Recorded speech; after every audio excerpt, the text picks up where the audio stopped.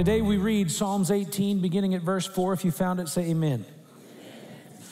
The pangs of death surrounded me, and the floods of ungodliness made me afraid. The sorrows of Sheol surrounded me. The snares of death confronted me. Verse 6, in my distress I called upon the Lord and cried out to my God. He heard my voice from his temple, and my cry came before him, even to his ears. Heavenly Father, today we ask that as we cry out to you, you would hear, you would see, and you would touch every heart, every life, and every person who's here in this room and those who are watching. No matter what their need is, that you would meet it according to your riches and glory. In Jesus' name, we thank you for your word. We ask that you would bless this time together. Amen and amen. You may be seated. Psalms 18, David is giving God triumphant praise because he has fought 18 battles against 18 enemies, and he's 18-0. Netflix should be doing a documentary on this guy.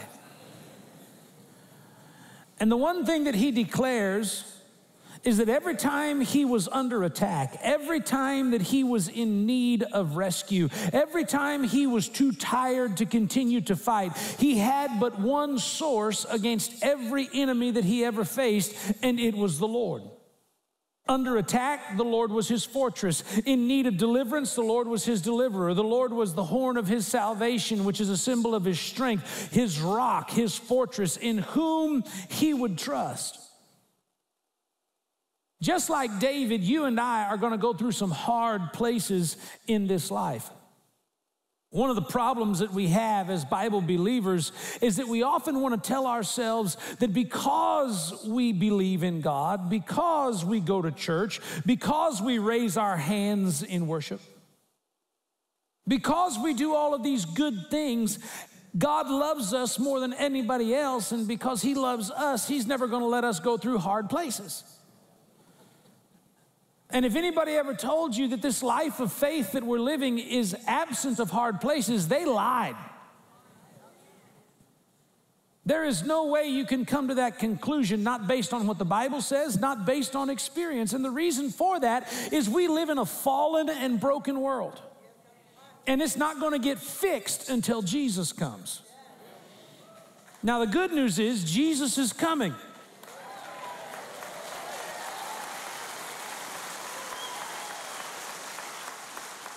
But what do we do in the hard places between now and when he arrives? How do we handle them? Who do we call upon? Job chapter 5 tells us that just as sparks fly up from a fire, so is a man born to trouble. Jesus in John 16:33 will say it again, in this world you will have trouble. Trouble is unavoidable. But Paul gives us this encouragement. He says, who can separate us from the love of God?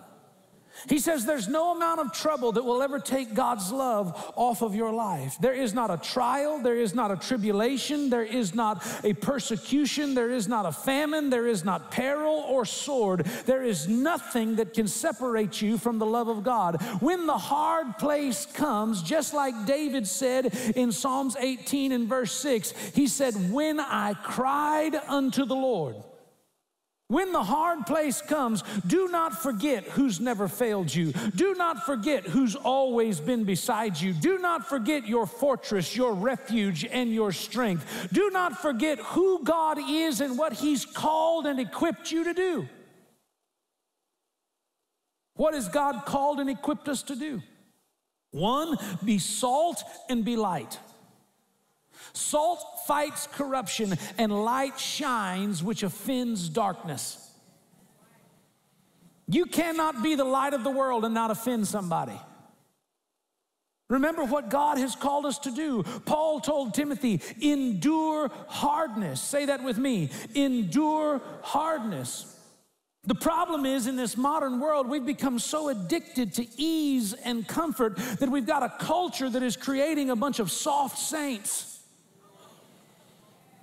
We don't want to do anything that requires any measure of endurance because we don't want to shine in this dark world lest we be labeled as offensive. We don't want to be the salt of the earth. We don't want to do what heaven called us to do, which is to go into heavenly places and pull down high things that exalt themselves against the knowledge of God. Church, we were not redeemed to be victims. We were redeemed to be more than conquerors through Christ.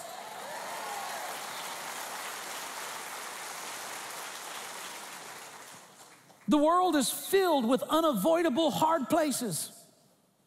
They're personal hard places. They're public hard places. There's physical hard places. There's financial hard places. Sooner or later, you're going to find yourself in one of those places. And when you do what David did. Call upon him.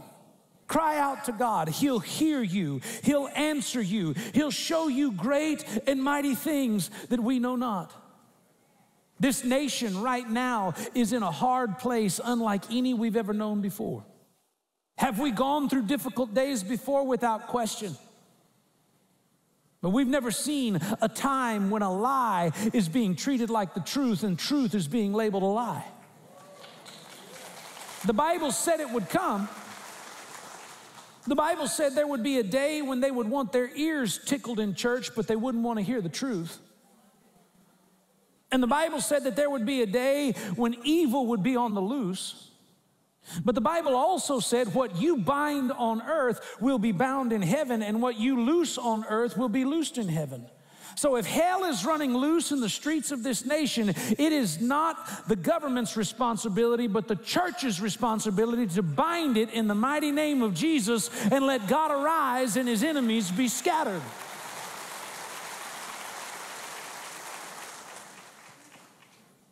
God's house is still the embassy of his kingdom on earth, and our God still sits upon the throne. He still holds the mountains in a scale and the hills in a balance. He's still the God who said, call upon me and I'll answer you. Call upon me and I'll move mountains. Call upon me and I'll break the yokes of those who are trying to bind you. Call upon me and I'll show you exceedingly abundantly above all that you could ever ask, think, or imagine. Call upon me and I'll show you great and mighty things that you know not.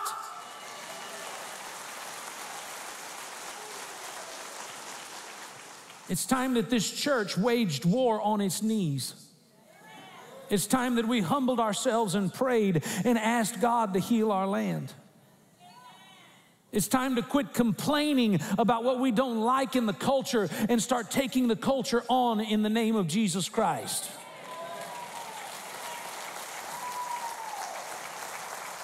So what's the difference between trusting and believing?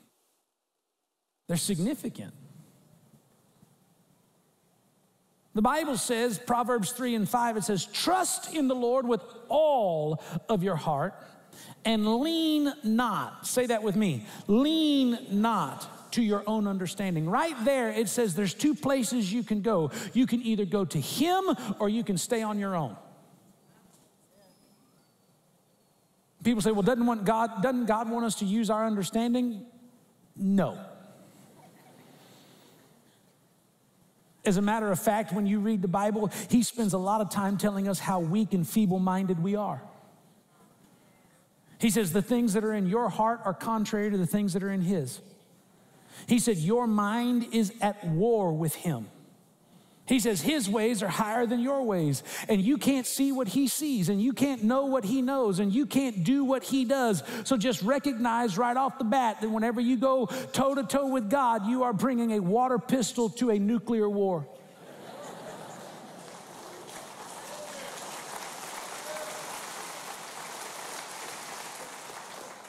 So when it comes to him, he says, don't even get lost in the idea you know what to do. You trust in me. James chapter 1 pushes this point even further. It says in verse 6 that whenever you need something, ask God, and he'll give it to you. But he said, when you ask him doubting nothing. Doubting nothing. Because if you doubt, you receive nothing. In Psalms 18, verse 6, David said, in my distress, I called upon the Lord. In my day of trouble, I trusted in him. I didn't lean to my own understandings. I didn't have any clue how the rock and the slingshot was going to get the giant, but I just believed if God said it, he'd do it. James says, whenever you doubt, you receive nothing. In our lives, we must be true worshipers who embrace God's presence, regardless of our surroundings. How can the power of praise change your life? Thank him, be humbled and obedient to him, and see his power released in your life. To help experience the power of praise, consider our latest project, the Heaven in This Place live album CD, with our very own Cornerstone Sanctuary Choir. For a generous gift of $175 or more, receive this album along with an exclusive Psalm 100 artwork and the Heaven in This Place live concert DVD. I pray these resources will bless your home. We're created in the image of our Heavenly Father, and every blessing we receive is a gift of his divine will. To receive your gift today, call the number on your screen or visit jhm.org/praise. In order for us to handle the hard place, the first thing that we have to do in trusting in the Lord is humble ourselves. And that's a very challenging thing to do because we pride ourselves in our ability to take it. How many of you have ever heard somebody say, I can take it? Take it. I'm a man. I'm gonna take it. Well, the first thing you have to do is humble yourself in order to understand that whenever you do, God promises he'll exalt you. You've got to admit, I can't take this. I need him to carry this. Most of our lives, we spend pretty proud of our humility. How many of you know somebody proud of their humility? They say things like, well, in my humble opinion. Are you ready for my humble opinion? God is not mocked. He knows when you're humble and he knows when you're proud. And when you decide that you can do life on your own, you can lean on your understanding, you can do it your way, he says, fine, you're on your own. Peter said it this way to the church in 1 Peter chapter 5. He said, humble yourself under the mighty hand of God, and in due season, the Lord will raise you up. And then he says in the previous verse, verse 5, the Lord resists the proud. Say that with me. The Lord resists the proud. So you have two options. You have humble yourself and God will raise you up, or don't humble yourself and you'll be humiliated.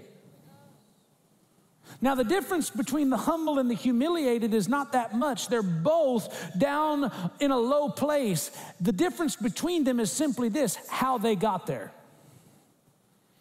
The humble person says, God, I can't do this without you. The humiliated person says, I can take this until the weight of life pushes you down here.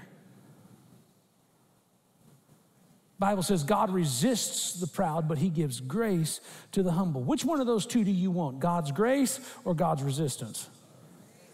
Oh, amazing grace. No worship song called Can't Resist the Resistance.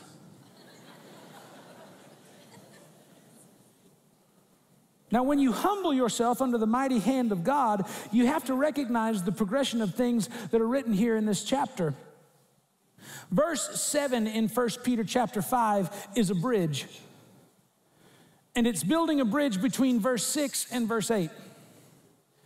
In verse 6, it says, humble yourself under the hand of God, and in due season, he'll exalt you.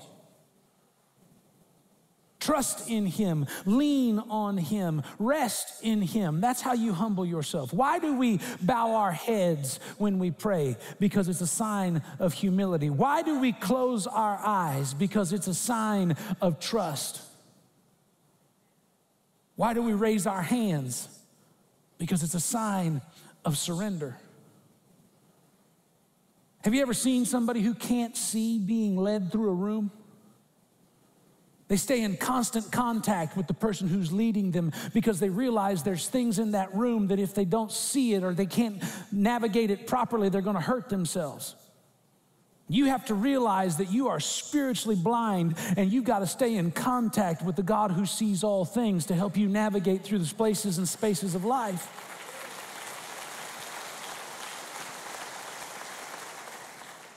So when you humble yourself, verse 7 tells us, cast all of your care upon him. Say that with me. Cast all of your care upon him. What do you do when you bow your head and you close your eyes and you raise your hands? You're casting your cares. You're sitting here saying, God, I don't know what to do about the circumstances in my life, but I know you do. I don't know what to do about the business. I don't know what to do about the family. I don't know what to do about the diagnosis. I don't know what to do. I don't know what to do. I don't know what to do. But God, I know that you can. You're a healer. You're a provider. You're a defender. You're a fortress. You're a rock. You're the one in whom I place my trust and in whom I find my strength. That's the kind of God you are.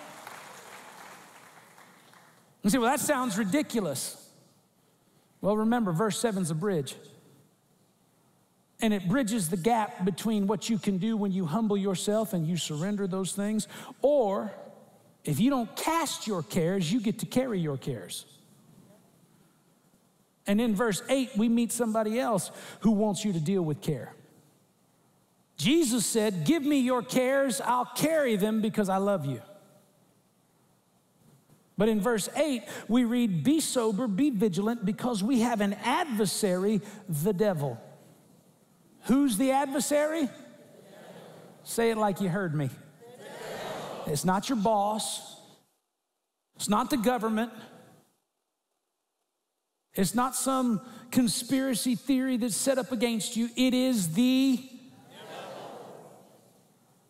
You need to remember that because some of you treat others like they're your enemy. It says we have an adversary, the devil. And he's like a roaring lion seeking whom he may devour. How does he want to devour you? With care. Jesus says, cast your care, I'll carry it. The devil says, no, carry your cares, I'll use them to destroy you. You see, the devil, he's like an opponent in the NFL preparing for his next game. He's constantly watching your game film. Oh, here's the tendency. Oh, here's what they do. Here's what they lean towards. Here's where they go. Here's what they try. And just about the time he gets you figured out, he recognizes what you care about, then he wraps you up in it. And soon you become more concerned about the things of this world than you are the God who holds this world in his hand. And you're not trusting in him. You're not resting in him. You're walking around going, Jesus, when are you going to show up and fix this? That's why you've got to cast. You've got to what? Cast. You don't lay, you cast. I'm going to show you a little object lesson here about casting. How many fishermen we got in the house? Cool. So you know what this is. It's a casting net. It's not irony that Peter picked casting as his word. He was a fisherman. He knew something about casting. He knew if you were going to catch what you wanted to catch, you just didn't go like this. Hope it works. You had to pick this thing up and give it a heave in order for it to get where you wanted it to go and wrap up what you wanted to catch. Now, the thing about the cares of this world is they're a lot like this casting net. They're carrying around weights that you can't handle if they get on you. And every little string is connected to the other string until there's so many strings that you get all tangled up in it and you just don't know how to get out of it. And this is what most of us look like on Sunday when we come to church.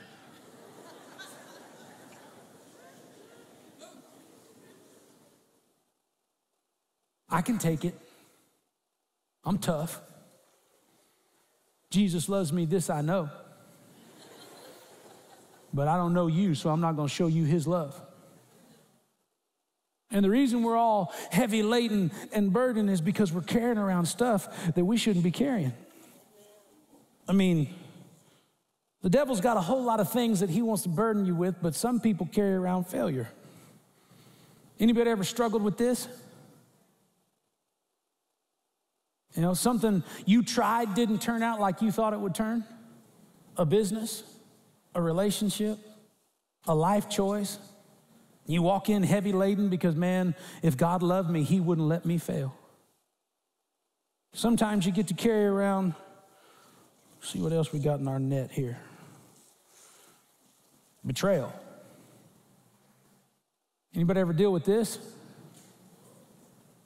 Somebody said that they were going to love you till death do you part, and they left a lot sooner than that. Somebody promised you the world and never even show up. Sometimes it's a matter of abuse. You're underneath someone else's control. You can't get away from the pain. You didn't do anything to cause it. You didn't deserve it, but hey, when the devil's watching your game film, he can use abuse to make you feel betrayed and make you feel like a failure. And maybe that leads to some measure of, oh, look, we got abandonment. And then at times it goes to addiction. And one thing leads to another until you're walking around in life like this. And you don't know why it's so heavy, and you don't know why you can't move, and you don't know why you can't breathe. Guess what? You're carrying the cares you should have casted.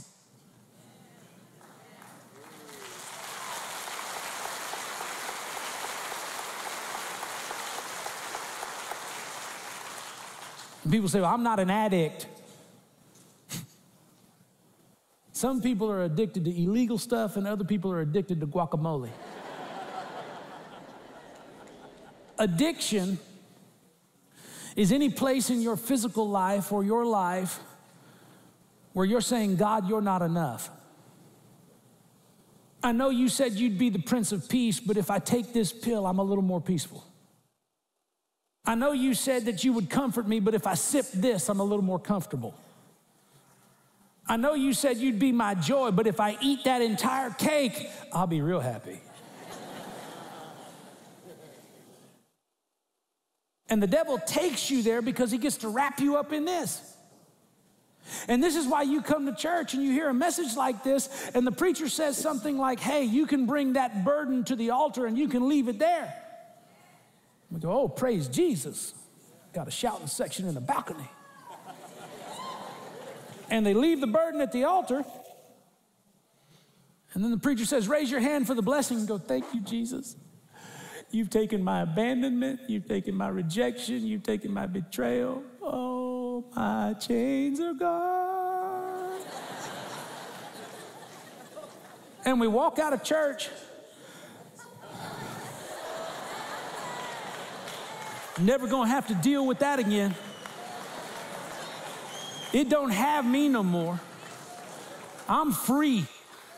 It's whom the Son sets free is free indeed. And then we run into somebody that we should have forgiven and we didn't forgive them because we remembered you're the guy that betrayed me, but Jesus set me free.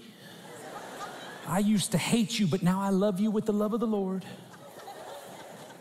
You take that phone call you shouldn't have took and you say the thing you shouldn't have said, and it don't take 7 days. You come back to church.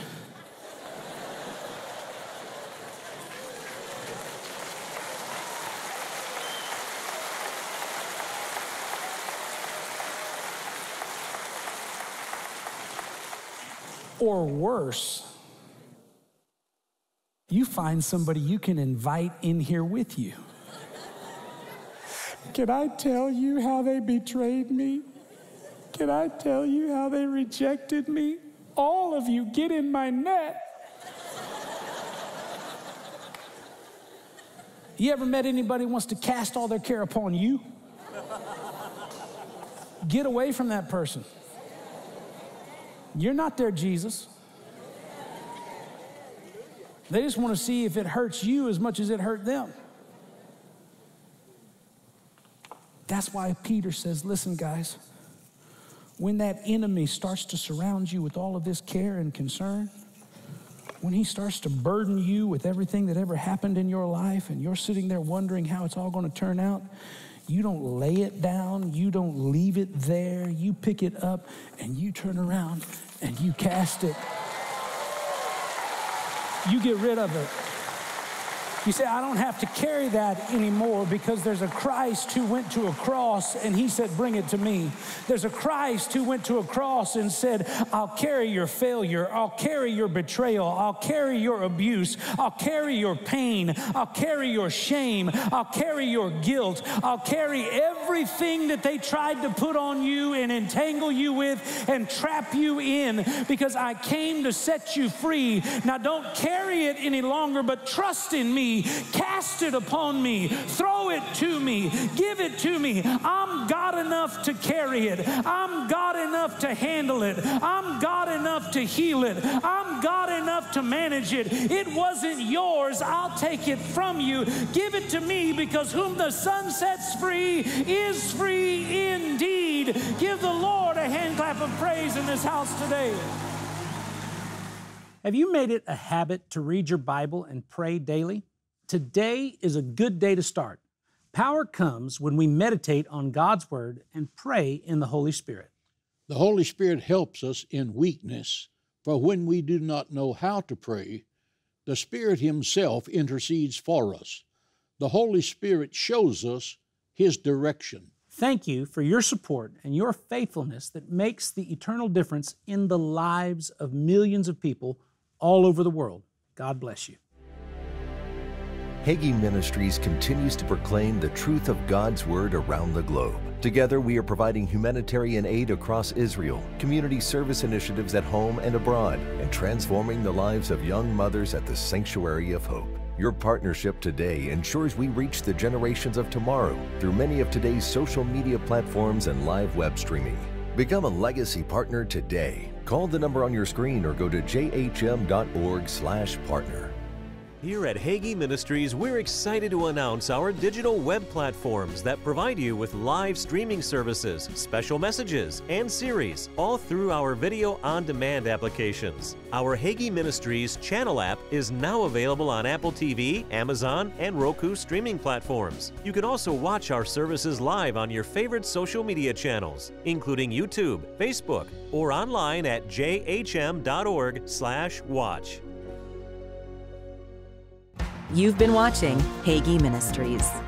If you need prayer, call our prayer line or visit our website. Looking for more content to help you in your daily walk? Listen to our podcast or subscribe to Hagee Ministries on YouTube. Be blessed and join us tomorrow.